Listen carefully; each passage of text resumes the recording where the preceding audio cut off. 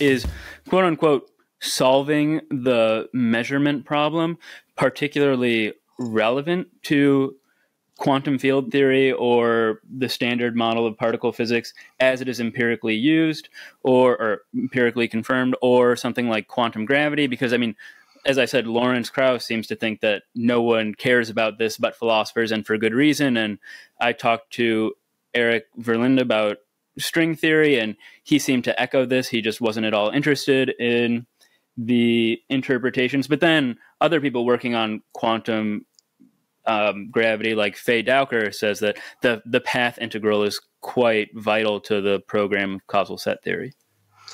Yeah, I think that our mutual friend Dan Dennett, who passed away recently, has said things along the same lines as what I'm about to say, which is that you can't help but do philosophy when you're doing science. You can only do it well or do it badly, right?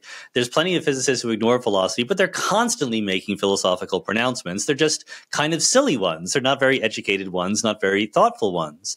Again, that's fine for a lot of areas of physics. For quantum field theory, when you want to predict the electric dipole moment of the muon or something like that, why in the world do you need to think about philosophy to do that?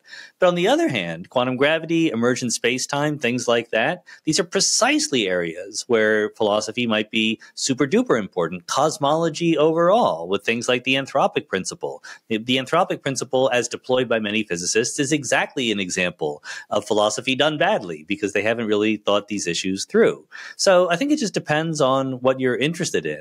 If you're a physicist who doesn't like philosophy and you stay away from those questions and areas where philosophy is important, I think you can be fine.